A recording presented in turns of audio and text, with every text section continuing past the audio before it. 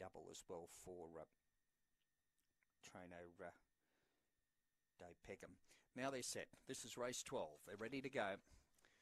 Set.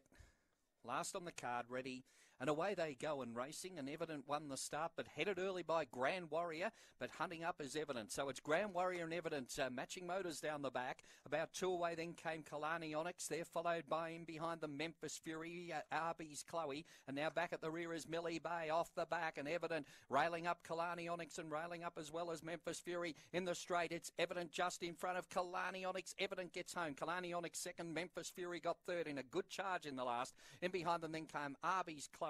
Well back out of it, Grand Warrior. It was back towards the rear of the field there with Millie Bay. One Evident takes out the last for trainer Stephen Tabb. And returning around 261.60 on the U-Tab. Number one Evident takes it out in 23 and 98. Second placing goes to number 7 Kalani Onyx. Tried hard up the straight. Looked the chance, but the winner was too strong. And third to number 5 Memphis Fury, which was right up there as well.